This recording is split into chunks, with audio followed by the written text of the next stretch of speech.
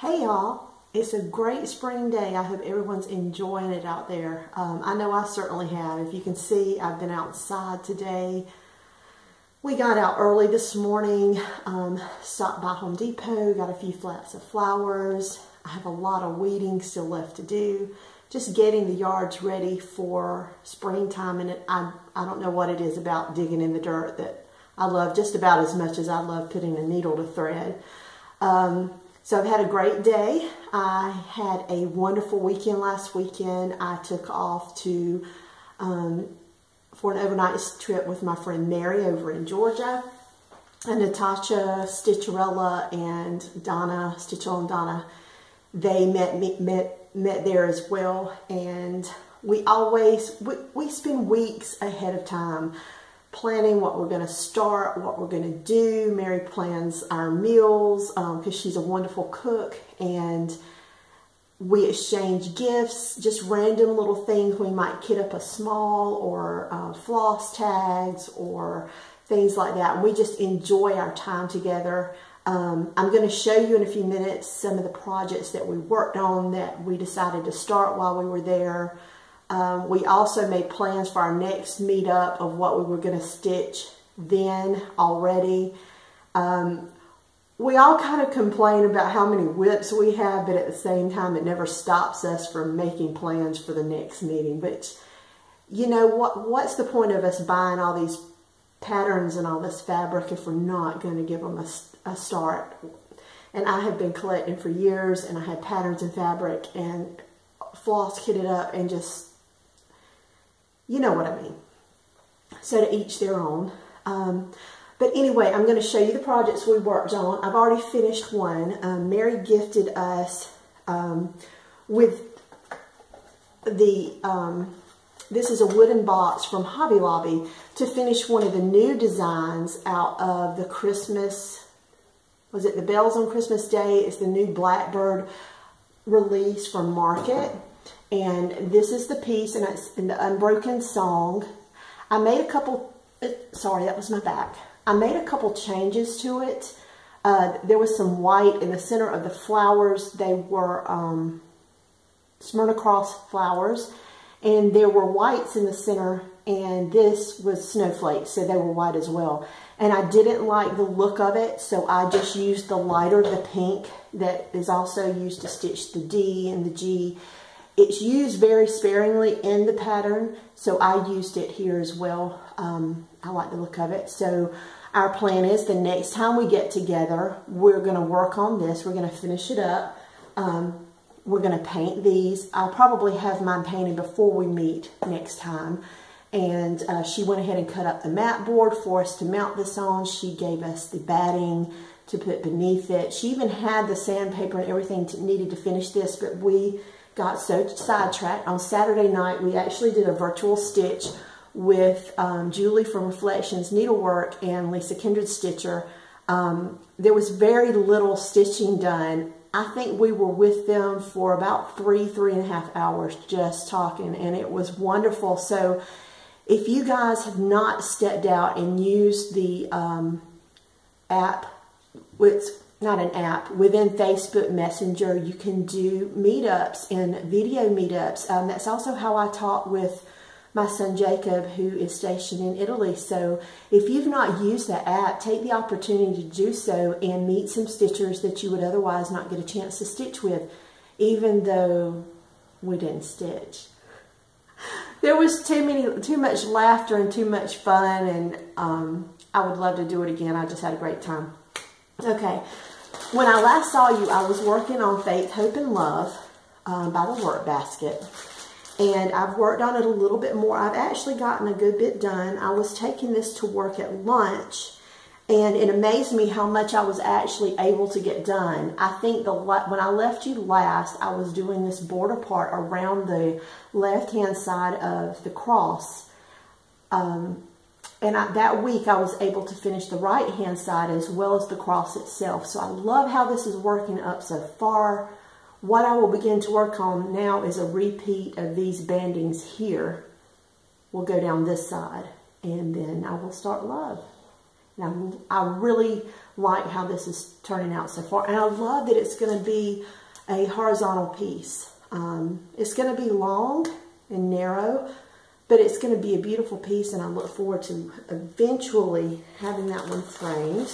I had a question on my last video about what color I was using, and I'm just using a DMC, and it's $37.99, and I have it on a floss tag here. And this is something that I knew that I'm doing. I have been taking floss tags, I've been making them, and they look like this. But what I've been doing is using one that has not had the holes punched for the thread and putting the name of the pattern, who it's by, and when I actually started it. And I put on here, this was I had to look it up, and that's where Instagram's great, because I was able to look up when I actually started it. And I started it on May 10th, 2018 for Mania. So I put that on there. And I even put the linen on it, 36 count platinum, which is one of my favorite linens. All right, what else have I worked on? I've also worked on Sally Spencer. I plan to, let me go back. This is my first finish of the year. I stitched very little to none last year, in the last half of the year. I did a lot of crocheting, and now I'm back in my stitching again since I've been making the videos again and watching you guys. This was a stitch along from last year, and Candy from Candy Stitches had kind of challenged me on one of her videos to work on mine, and I've been, you know, kind of not challenge her in her, but maybe just giving her a poke with my little pictures of my updates on this, and this is where I am so far. So I think since I last showed it, I have worked on this row and started this one as well, and I have worked down this side. So I will be working on this tonight, and I would like to finish it in the month of April. So this is going to be my focus piece, or at least that is my goal for this week. I like shiny, bright, sparkly things, and when the next shiny, bright, sparkly things come along, then I'm sure that I'm going to change my mind. Okay, what is in this one? Okay, I've not worked on that one, so I'm not going to bother you with it. This is another piece. In last July, when we got together at my friend Mary's, we all started. Did we start it? No, I think we ordered it to start after we returned home. And so I made a little bit more progress on this. And it's mainly this area here. And I think I did a couple of the letters, maybe C and O. And I think I showed this in my last video, but anyway, here it is again. And I'm going to show this one to you because it has been a while. I didn't get a chance to work on this at Mary's this past week. But this is a lavender and lace. Look at all the DMC for this. It's one of the Santas. I love her Santas. This has been one of my favorites for a while. I think he's Woodland Santa. Let me see. Yeah. No, Santa of the Forest. So I made a very small start on him last July, and that's about when I stopped stitching or ceased stitching for a while. And when I say a small start, you can see that it's a bear. It's the outline. It's the outline of a bear. Yeah. So when I go to Mary's, I kind of pack up things we've done in the past. Like the first time we met, she gave us a cup, you know, non-spill cup for us to sip our drinks from there at the table. I always take that, which is great as stitchers. So once you get laughing, you never know. Accidents happen. And so I always pack that up. And I pack up anything that we've worked on together in the past. And even though we didn't get to this one. Now this is a So Much to Love bag that I bought after our meeting last summer, because Mary has many of these on her shelves in her room, and I was inspired to get one of my own. Like I said, it was a So Much to Love bag. I love this. You can find her shop on Etsy. And what I put inside of this, I have never stitched a Paula Vaughn. So we all decided to use start a Paula Vaughn. Where's my pattern? Sorry, I don't have my pattern down here, but it's a small start on Job's Tears. And I think it goes like this. This is the start of the curtains in the window, and I wish I had the picture to show. Of course, it is an oval-shaped piece, and it is a sewing machine, an old Singer sewing machine, sitting in front of a window with a white lacy sheer curtain, and the quilt Job's Tears is being worked on there. And I wanted, initially, we allowed or asked Mary's husband, Andy, to pick patterns for each of us to do. And he picked larger ones, and not having worked a Paul I didn't have the particular pattern that he picked for me. And when Mary showed pictures to me of, you know, from the pattern, the cover, and I saw the amount of back stitching, I know me, and back stitching bothers me a bit. I don't care for it. And I was concerned that if I started it, I would never finish it. And this piece is relatively small. I think it's a little bigger than a 5x7 frame. I would probably need to put it in an 8x10. But I think it's something that I could push myself through. So anyway, so I changed up. I thank Andy for making that choice for all of us. That was a lot of fun seeing what he would choose for us to stitch based on our personalities. But I'm sorry, I had to make a change. These are all the threads for that little piece. Now, I've got them on. You may recognize these. For some reason, it seems like scrapbooking is kind of phasing itself out, like cross stitch does. Everything kind of circles around and cycles. And it's cycling itself out. At our local Hobby Lobby, I was unable to find ring binders.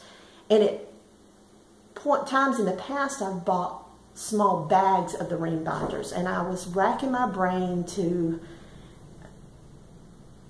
I didn't even look on Amazon. For whatever reason, I didn't think about Amazon. And I know that I can find them in Joann's, but they're either the 3 or 4 inch. They're the larger one, and it's one per pack, and it's like $2, $3, and I'm not willing to pay that. And I remembered about these old shower curtain rings, and I thought those will be perfect.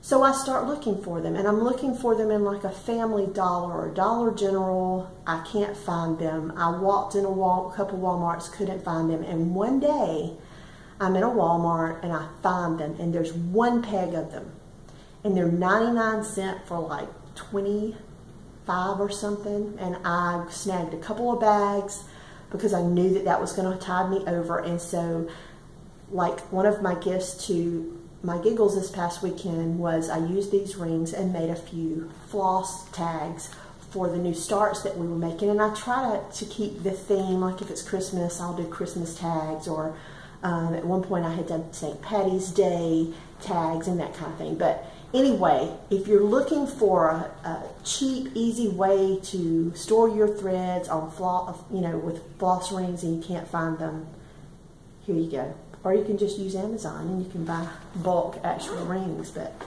here you go, that's what I did. One of the things I was gifted was this pattern from Donna, Stitch Along Donna. She kitted this piece up for us. We worked on this last time we were at Mary's, not this particular piece.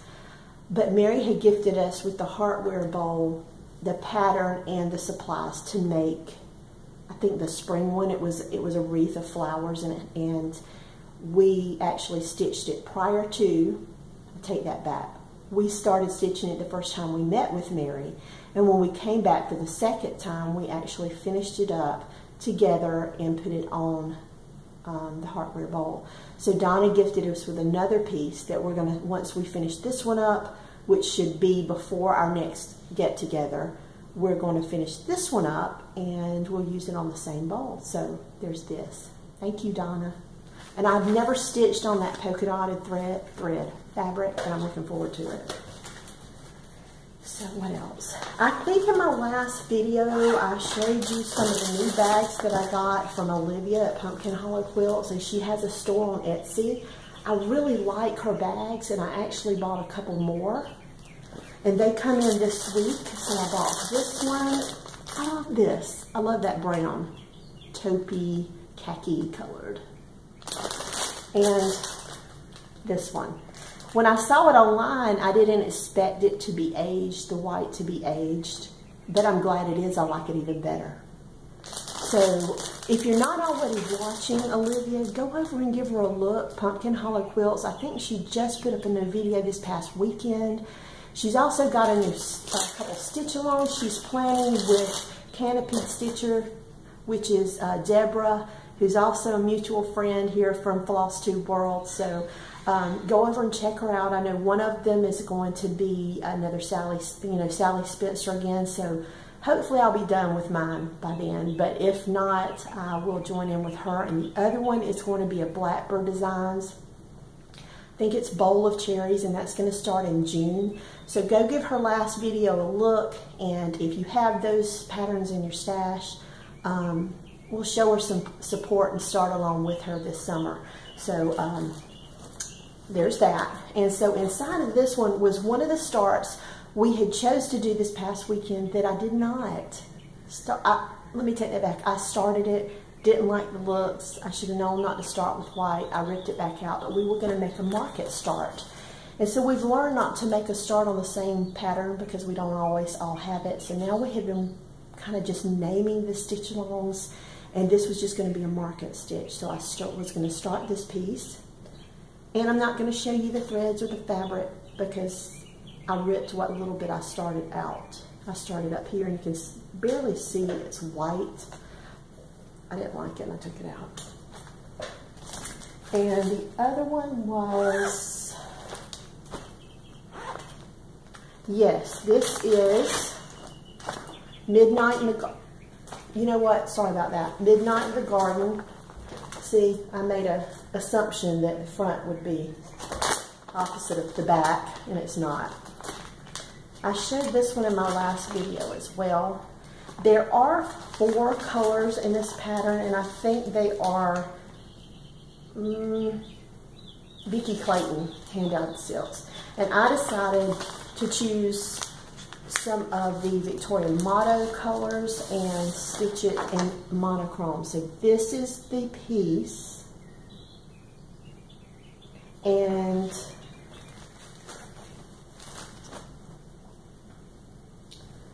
this is my small start, and I am in love. I am in love.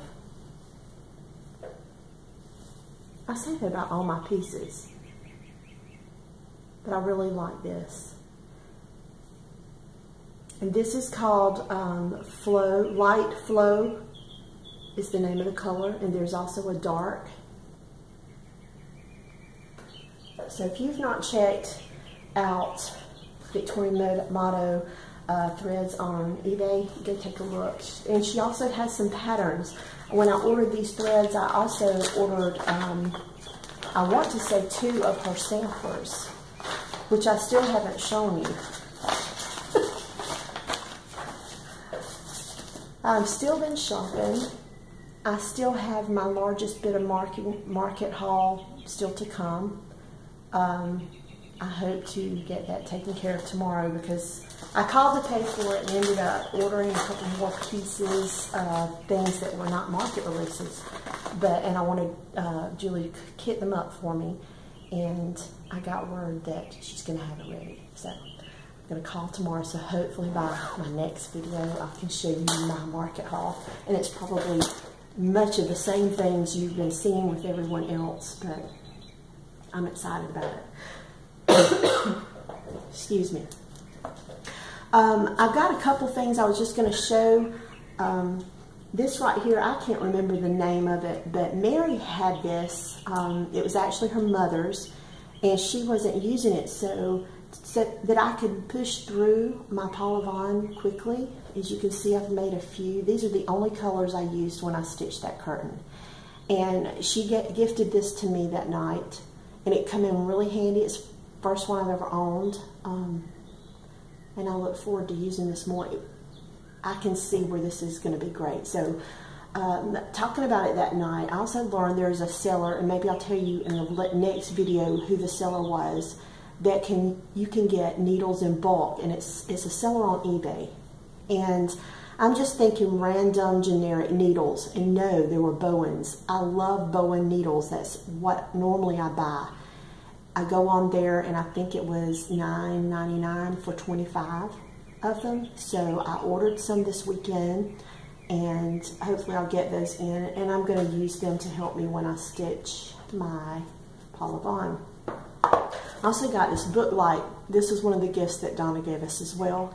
So I've used one of these before, and you can see the holdout in the clamp there, the hole in the clamp.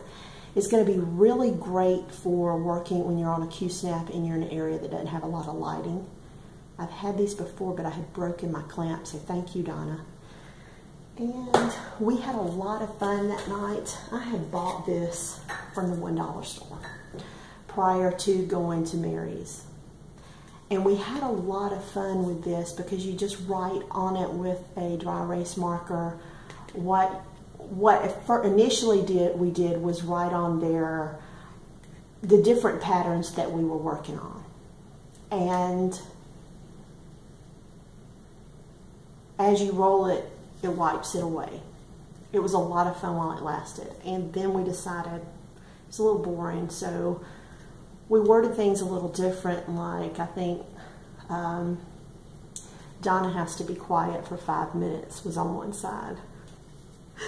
And another side was prank call Juliet reflections. And another side was get up and do 5 squats. And we had a really good time playing with this little $1 dice from the store.